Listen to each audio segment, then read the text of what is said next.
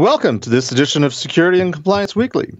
We have a very special show planned today as we are joined by Mr. Errol Weiss. He is the Chief Security Officer for the, let me take a breath, Health Information Sharing and Analysis Center, or H-ISAC for short.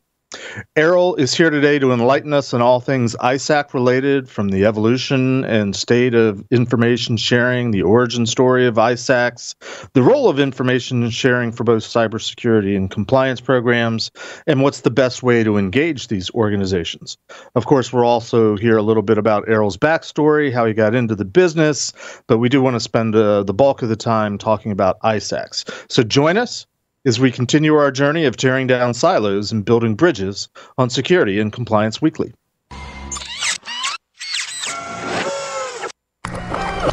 This is a Security Weekly production.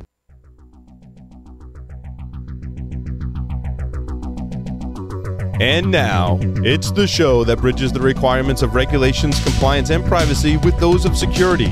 Your trusted source for complying with various mandates, building effective programs, and current compliance news. It's time for Security and Compliance Weekly. Welcome to episode 68 of Security and Compliance Weekly, recorded on April 6th, 2021.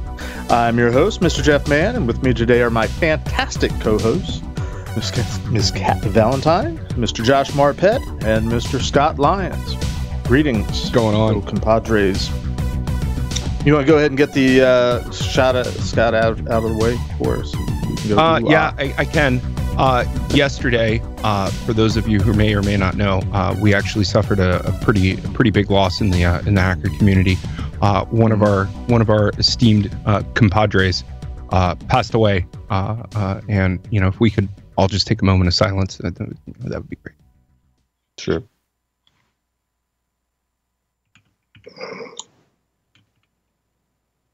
All right, thanks, Scott, and cheers to those that are grieving.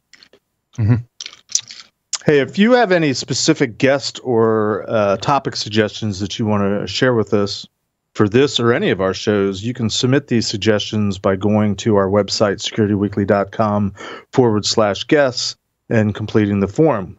We review those suggestions on the regular, and we'll reach out to you if we're interested in taking you up on the idea. All right, it is an extreme pleasure for me to introduce today's guest, Mr. Errol Weiss. As I mentioned, he is the Chief Security Officer for the Health ISAC. Errol's been in that position for about 2 years, and prior to that, he spent 13 years in, let's say, financial services. He's worked for a couple of different banks that you've heard of. I'd rather let him, give you the backstory about how he got his start in cybersecurity. So, Errol, welcome to Security and Compliance Weekly. Jeff, I've been dying for this moment to be with you for so long. So this is great. I'm really thrilled to be here with you and the rest of the panel. I am more than excited to have you, and so let me just ask this innocuous question: how'd you get your start in cybersecurity? How about that? It might have been sitting literally right next to you many years ago. That may be another story, but I did do. I found my way to the penetration testing team during my days at the National Security Agency, and that's where it all started. So yeah, Jeff and I might have crossed paths back then. I did that for a few years. I left the government, was doing it for private sector consulting companies for a number of years. And then eventually, I was at SAIC at the time when the notion of an ISAC was starting to come together. And I found myself on the team that was creating the first one. So we can get that into that a little bit later. But that was how I got started and all many years ago. Never could plot that journey out if I tried. Mm. Yeah. So full disclosure to my co-host and the listening audience, if you can put two and two together, Errol and I were both in the organization that became known in the lore of history as the Pit. So Errol is one of the other founding members. In fact, one of the, I would say, even chief architect of the pit from the early days of what we were just calling, hey, let's just start breaking into things and learn how all this hacking stuff works. He actually left NSA about a year before I did, and left me holding the bag, which is, didn't take me long to get in trouble. But like you said, that's another story for another day. I do have from my archive, Errol went out into the private sector and doing ethical hacking and security testing was literally a new thing. All we knew about was how Robert Redford had done it in the movie Sneakers, almost quite literally. But Johnny, if you can put up that shot, I actually have a picture of Errol from I think about 1996. He's there it is. A little bit of hair left. Little bit of hair, and really curious as to the role of the wooden beam in your penetration testing methodology back in the day. Yeah, I think it was to hold up the keyboard or something like that. I'm not sure. Yeah. I promised you a few surprises. That's one of them. Yeah, that's good. That's a good one. All right. But we'll save most of those stories about one more story, I guess, and then we'll jump into the discussion of the ISACs. When we first started breaking into computers, one of the members of the pit, he had stayed late one night and was playing with some newfangled technology that allowed you to record audio. So we came in the next morning, and Johnny, if you can give us sound clip number 1, this is what we heard. Errol, you're a bad boy. And of course, I can give you mine as well. The other one I have is for a player to be named later. So go ahead and roll clip number 2. Man, the man is on your machine. The man is on your machine. Good time. That just it just reminds me of nothing worse than being on a pen test team and walking away from your keyboard without locking your screen for 5 minutes and coming back and finding out, probably one of those recordings playing on your machine because you've just been taken over. Yeah, great times. Oh, and your screen upside down and your keyboard switched to like Azerbaijani and, it's always fun. I've been there. Or your slash login script having log out written into it, and trying to figure out how to get past that. How do you stop that from executing? Yep. I will give you guys a quick tease. We are trying to put together a pit reunion interview show segment for Pulse Security Weekly, hopefully sometime shortly after the world opens up again. So stay tuned for that. But enough of that. Let's talk about ISACs. I've known about ISACs, it seems like forever, and in putting the show together today, it's probably I know about it because I know you, and it occurred to me at some point that, like people I work with in my day job, the hundreds of shows that I've been on Paul Security Weekly and now Security and Compliance Weekly, I don't think I've ever heard anybody, or very rarely have heard anybody mention any of the ISACs. So, one of my questions ultimately, Errol, is going to be, why is that? But I would remiss if I didn't start this thing off with asking you what we like to call the hot seat question, just sort of level set. We ask all of our guests, because this is a show about security and compliance and trying to marry those two concepts and worlds together. Where do you fall on what we like to call the security versus compliance continuum?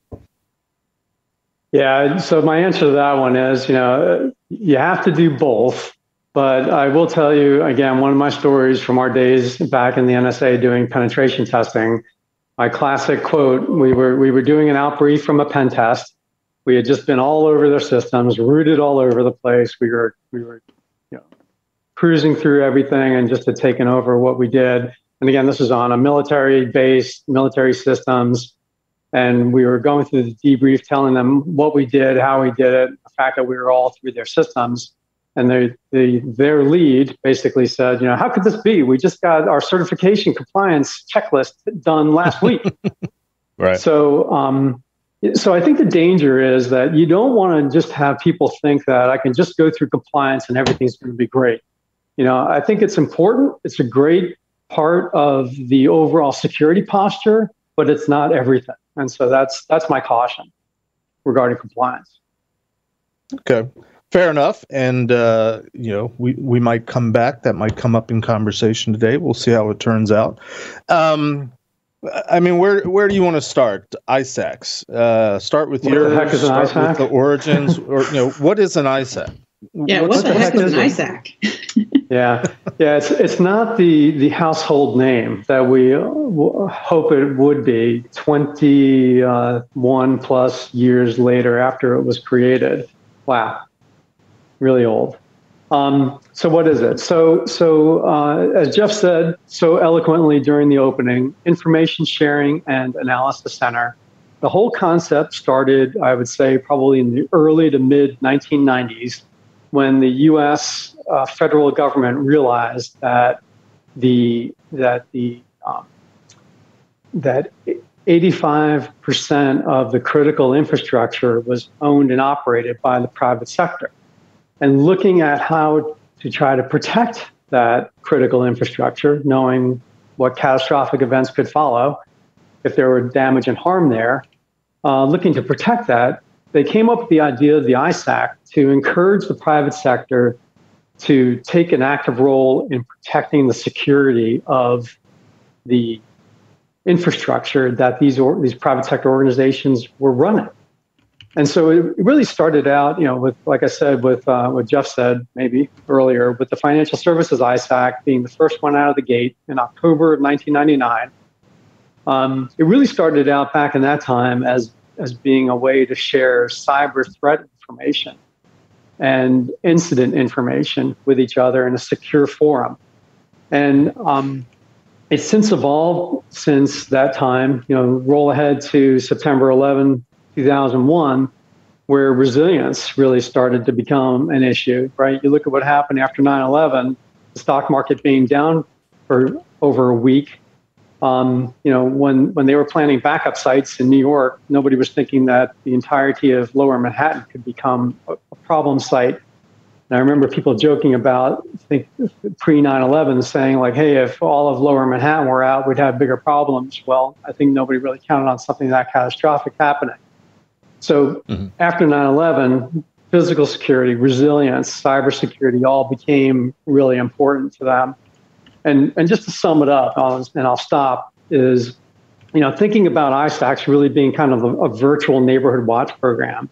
If you see someone that's rolling around your house, peering through windows in the backyard, it's probably not a great thing. You probably want to let your neighbors know about somebody. Maybe you can give a description of the individual. If somebody breaks into your house, maybe you can share with people about how that individual or people may have done that so that other houses, other homeowners can protect themselves better. And that's really the whole notion of the ISAC. So it's really evolved quite a bit. So not just sharing incident information, but even sharing best practices today. Well, I remember from the early days, my earliest memories of talking about ISACs and hanging out with you and finding out what's going on, whatever the conversation was. Early on, there seemed to be a real reticence for organizations, especially organizations within industry verticals, aka the competition, sharing that type of information. It seemed like that was a huge hurdle back then. I'm curious, is that still a hurdle today, or have the collective we gotten over that? Yeah, I think there's some ways to go yet. We can talk a bit about that as we get further into the show here today. But and it also varies from one sector to another. And I think one of the things I wanted to mention also is that when the government defined critical infrastructure, there were 16 different critical infrastructures, everything from transportation, banking, finance, healthcare, energy, water, et cetera, et cetera. You can go look them all up. They all have an ISAC or multiple ISACs that may be serving each of those communities, depending on who they are. And some of the links I shared with Jeff that are available to everybody here, you can go find out all of these different ISACs. So one of my plugs during the show is going to be, hey, whatever infrastructure, whatever critical infrastructure you're in, go seek out your ISAC and try to figure out how to belong to that, because I think that there's benefit to it. And so, the sharing does differ from sector to sector from what I've seen. But I will tell you, being involved in the banking, finance, the financial services ISAC from the beginning, I saw the migration, what happened in sharing from the beginning. And it was a pretty concerted effort in the beginning to make sure that it was just the banks, no government organizations were allowed to belong in the beginning, and that has since changed. But I would also say that things like the traffic light protocol, we can talk about that a bit, but it's basically an information sharing marking mechanism that allows the creator to tag information so that the receiver knows what they can do with it. How broadly can they share that information? And between things like the traffic light protocol and automated indicator sharing, those new inventions really help the spirit and ability of individuals and organizations to share tremendously, starting probably around 2006, 2007, and where it really just exploded. And just as an example, I can tell you within Health ISAC, member sharing, we had over 100,000 indicators ever shared last year from member to member sharing that's happening within the Health ISAC. So it varies, it could always improve, and we're always working on ways to help ensure that the information that people share is being protected.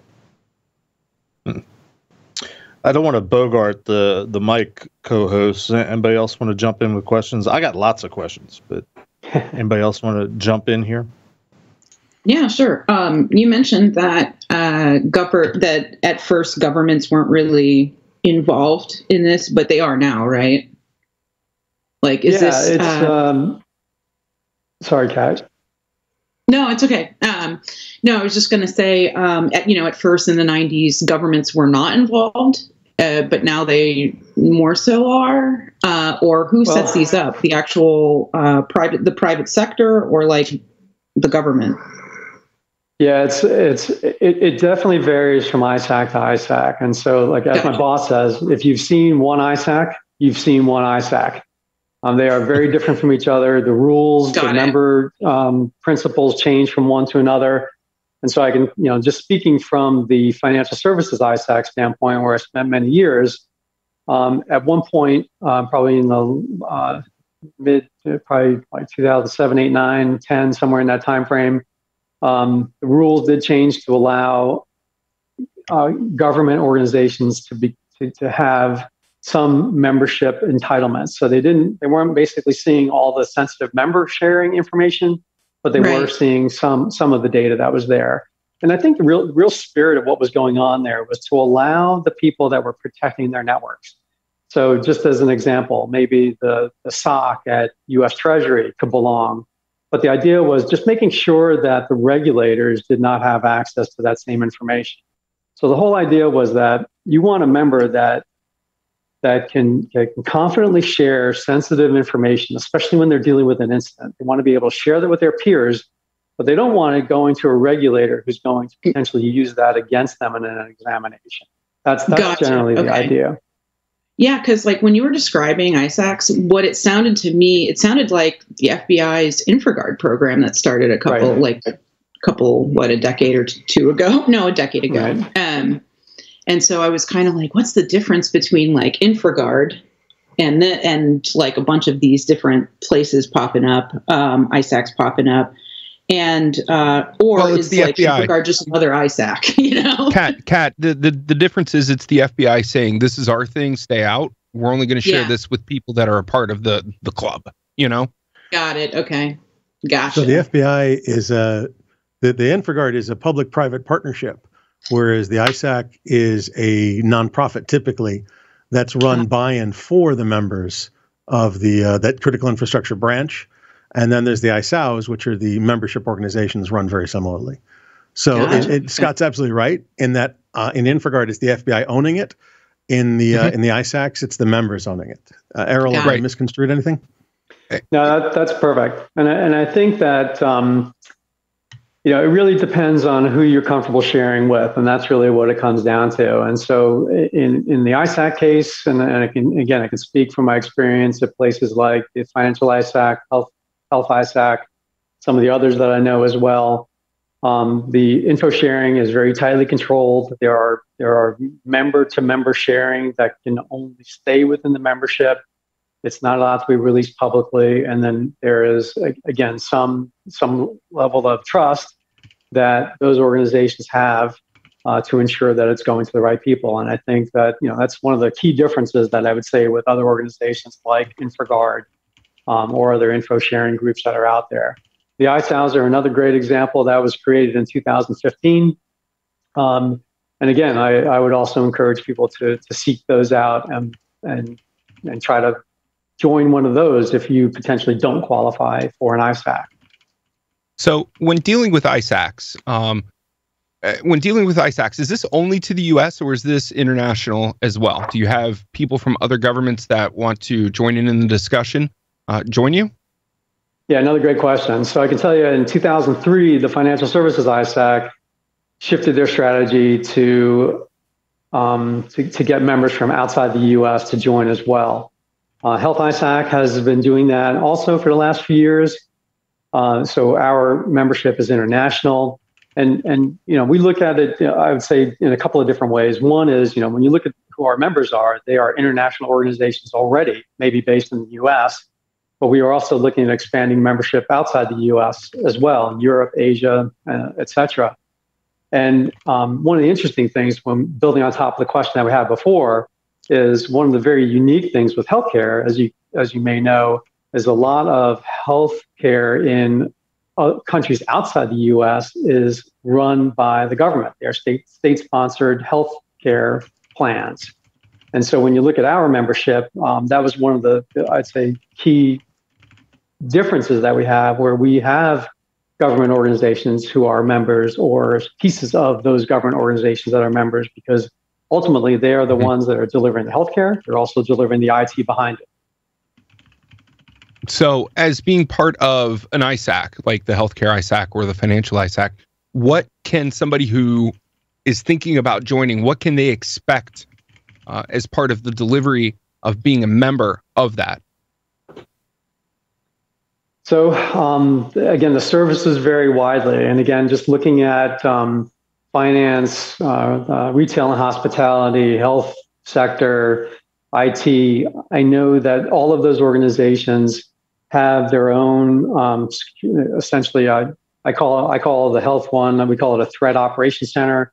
We have staff of threat analysts and cybersecurity, physical security analysts on board that are gathering threat intelligence information and pushing it out to our members in a consumable format. So we publish information on that, tactical information on a daily basis. We publish strategic reporting as well.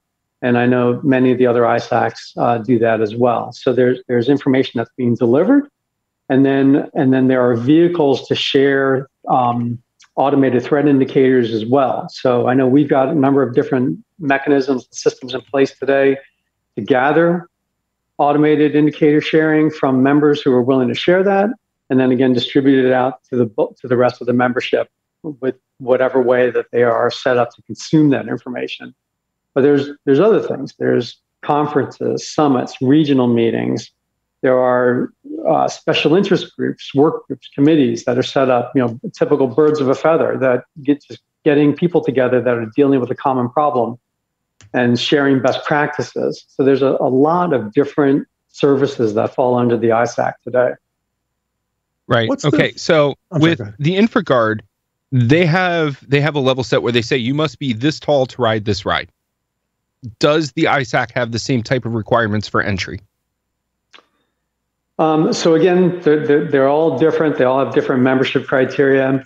I can tell you again, from the finance sector side, I know that the membership criteria had to do if you were a financial institution that was regulated by some regulatory body that was recognized by the group. That essentially was the bar for entry.